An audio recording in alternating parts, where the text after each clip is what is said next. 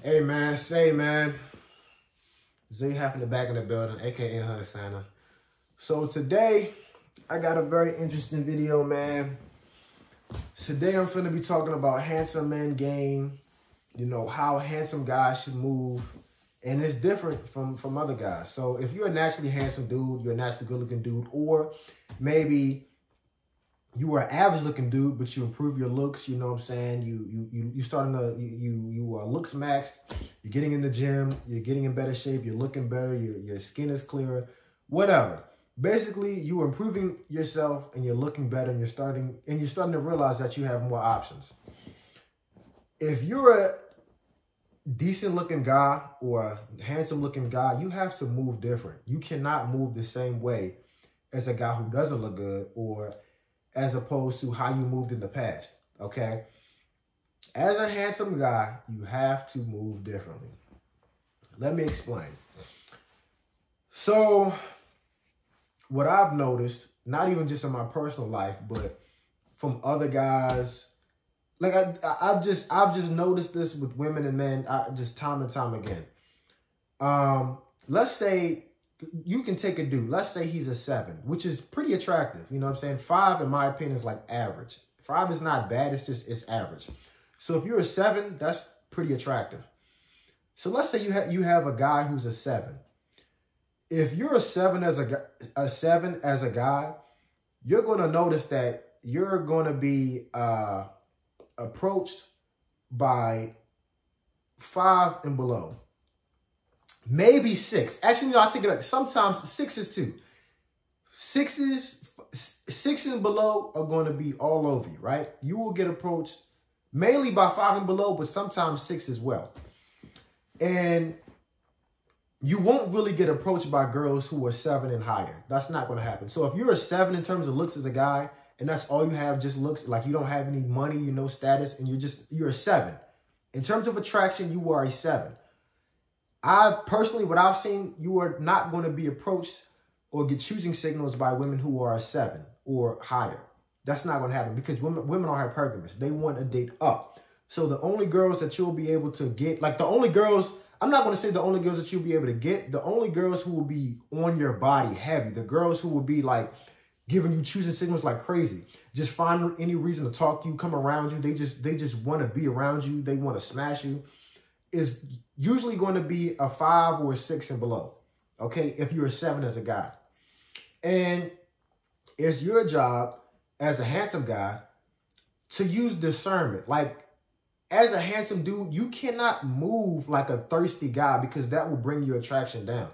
If you're a 7, you have to act like it. And the way you act like it is, you don't give women who don't look as good as you the world. Like, you cannot simp over women who don't look. I mean, you shouldn't be simping in general, but in particular, you really shouldn't be simping over girls who don't look as good as you. So if you're a 7 and a 5 woman, a woman who's a 5 is trying to get at you, like she on your body heavy, you cannot interact with her as if she's a 7 or higher. I'm sorry. I know it sounds fucked up. I know it sounds kind of mean, but I'm telling you, this is where the dating game gets fucked up, because dudes who have significantly more value than the woman start simping or acting like the girls on their level. You have to let these girls know, listen, you're not on my level. You don't have to say it. Don't say it outright. Don't say like, listen, baby, you're not on my level. Don't say it, but it's shown through your actions. You don't text her back as fast. You're not really pressed about it. You kind of hit her up whenever you want. When she's talking to you, you're kind of like, oh, okay, yeah, for sure. Like, you're not like, oh, yeah, like it's just whatever. Talking to her is like, it's like whatever. And I know other guys in the Red Pill space will say like, handsome guys got to stop sleeping with 5s and 6s and 4s. And I kind of disagree with that. I mean, that's up to you. If you want to do that, if you're a 7 as a guy and you want to sleep with a 5, I mean, okay, that's up to you. But what I really would not do is like court her, jump through the hoops to like try to get her, or, you know what I'm saying? Like, I wouldn't do that, because then you're going to make her start to think like, hey, okay, I guess I'm a 7. I'm getting courted by this 7. I guess I'm a 7 now. So yeah, I'm going to start moving like I'm a 7. Like, no.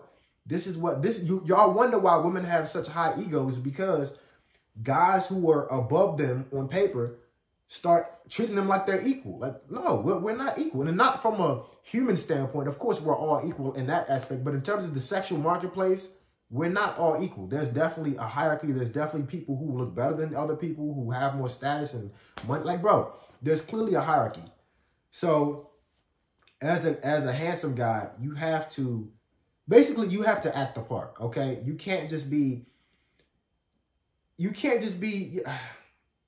I'm trying to figure out a way to describe it in a nice way, bro. You can't just be treating every girl like she's a 10, okay? Personally, this is how I look at it personally. If I'm a 7 as a guy, and most women want you to jump through the hoops, they want you to court them, take them on a date, get to know them, you know what I'm saying, and do all these things, which I don't mind. I don't mind going through the courting process to getting to know a woman, and you know what I'm saying, that's cool. I'm not doing that for a woman who looks less attractive than me. I'm only doing that for a woman who is also a 7 or above, 7, 8, 9, 10. I'm not going to jump through hoops and be a provider and be a protector and do all these masculine things and give my all to a woman who looks less attractive than me. I look at it like this. A woman's primary agency is her beauty, her looks. So that's really your only, I mean, it's not her only job, but that's her main job. If you don't even beat me in that department, what are we talking about? Like, you know what I'm saying? I know it sounds fucked up. I'm sorry, but bro, what are we talking about? I'm not dealing with the woman who looks less attractive than me. That doesn't make sense, and y'all shouldn't either. Now, here's the other thing. Here's the other side about being handsome. Depending on the level of how handsome you are, you can intimidate a lot of women. Because, again, women are the ones who are supposed to be the beautiful sex. They're the ones who are supposed to be the looks. So if you come in and you look better than her or you look really good, she's going to become intimidated because most guys aren't beautiful. Most guys aren't handsome. So if you're a really handsome guy, she may become intimidated and she may reject you. She may she'll say any dumb shit, but she'll reject you just because she's, I don't like using the word insecure, but that's really what it is. A lot of, y'all got to be mindful. There's a good amount of women who will reject you or try to like downplay your looks because they're intimidated by your looks. You get what I'm saying? And if you're a really handsome dude, some girls will get intimidated by it. No, some girls will like it. Some girls will like throw themselves at you. But then there are other women who will become intimidated by it. And they'll try to downplay it. They'll try to act like you're not all that because it helps their ego. They don't want you, like a lot of women will try to like bring you down and like crush your ego because they feel, they hate seeing a nigga with a big ego. So you got to be mindful of that. Just if you're a handsome dude, you know where you stand. You know that you look good. You don't need validation from women. Don't let them try to, you know, crush your ego or downplay your looks. You know where you stand. So that's another thing about being a handsome guy. But yeah, man, I mean, when it comes to like the women throwing themselves at you, it's really up to you if you want to act on it. You know, when I was younger, and maybe this is oversharing, but fuck it, y'all my niggas, so I'm gonna just say it. When I was younger, man, I could get a bunch of girls, and I was wondering why, and I never understood why. I could get a bunch of girls who look less attractive than me. So let's say back then I was like a 6. I could get a bunch of 5s and 4s and 3s easily. Easily. I could get a bunch of 3, 4s and 5s easily. But eventually, man, when you sleep with a bunch of 3s and 4s and 5s and women who are less attractive than you, and it's like, and you'll know because once you have sex with them, it's like, damn, I don't even want to be with this woman anymore. Like, there's nothing. I only wanted to have sex with you. That is it. That's how you know, like, you weren't really attracted to her. And you'll start to realize you gain nothing from sleeping with a bunch of women who are less attractive than you. Like, it's not fulfilling. And when I was younger, I used to just be slanging 3s and 4s and 5s. So let's say I was a 6. You slay a bunch of 4s and 5s. It's like, then what? Like, what's next? It's pointless. And that's like, eventually if you're a 6, you want a 6 woman. You want a woman who looks as good as you or even better than you because she's supposed to be the beautiful sex, right? And the thing is, you really have to, again, it comes down to discernment in having, discipline. There are going to be women who throw themselves at you as a handsome guy, or women who make it easy for you. But that doesn't necessarily mean that that's what you should go for. Just because a woman makes it easy for you doesn't mean that that's the right choice. Again, if you're like a 7, 8, 9 guy and a 5 or a 6 makes it easy for you, of course she's going to make it easy for you. But it's up to you to be like, nah, it's okay, I'm good. She's not up to my standard. Basically what I'm saying is you have to have a standard. You definitely have to have standards. If you're an attractive guy, you are exceptional. You are at a different level. Your standards have to go up with it. You cannot act the same way like you did before, because it will lower your value. If you're an attractive guy, really attractive guy, but all you're doing is just sleeping with a bunch of 3s and 4s and 5s, what are you doing? What are you doing? Stop doing that shit. One, it's fucking up the dating market. It's fucking up the dating game, skewing the market, making these 3s and 4s and 5s, thinking that they're all that. And 2, you're not going to be fulfilled. You're not getting what you want. All you're doing is you're going after easy pussy. And that's not good. You know, when you're younger, it's cool, but then you start to realize that going after easy pussy, when they're not attractive, when you don't actually like the woman, you don't want to be with this woman, you don't want to have more with this woman and spend time with her, go out and have fun and watch movies and do all this cool shit, you know, have companionship, you'll realize that it's pointless to just always try to sleep with women just because it's easy.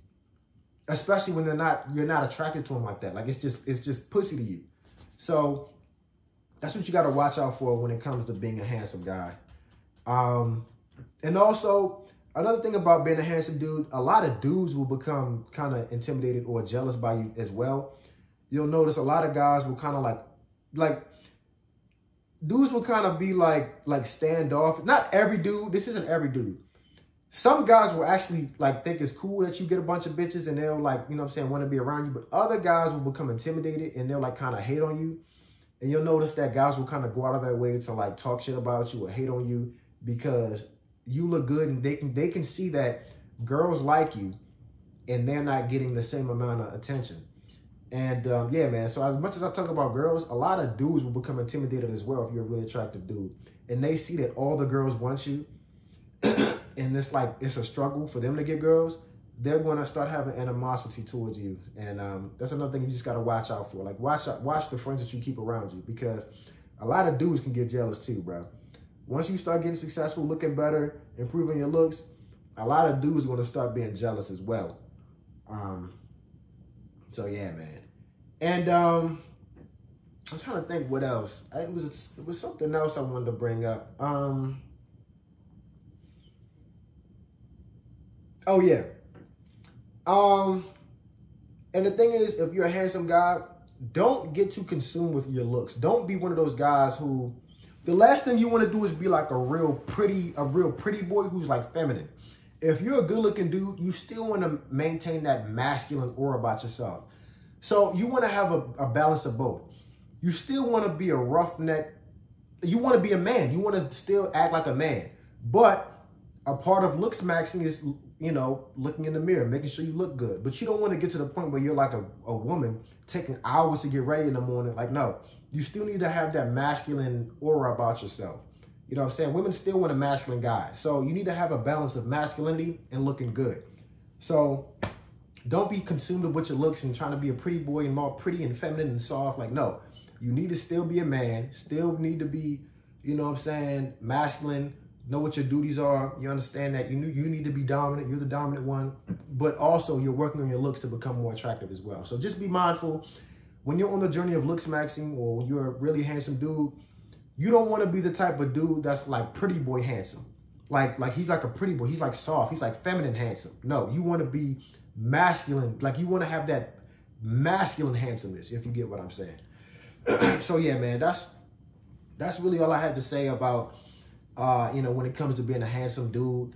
It's pros and cons to it. It's not all, you know what I'm saying, roses and peaches and shit. Like, it's a lot of downsides to it as well. But honestly, I think it's worth it, you know. So definitely looks max, become the most attractive that you can, because I think the benefits outweigh the cons. But I'm just letting y'all know both sides of, you know, being handsome, and also what you should do, how you should move.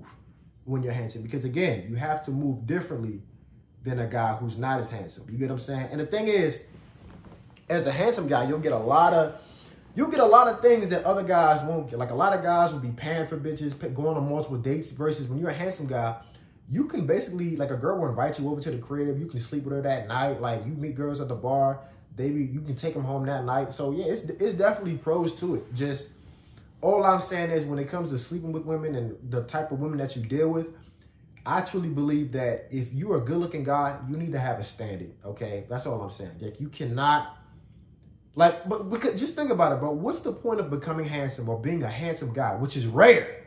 What's the point of being handsome if you're going to deal with average women? That makes no sense. Like, why would I do that? Like, come on, man. Y'all got to have a standard. But that's all I got for this video, man. Like, comment, subscribe, and I'll see you on the next one, man. Peace.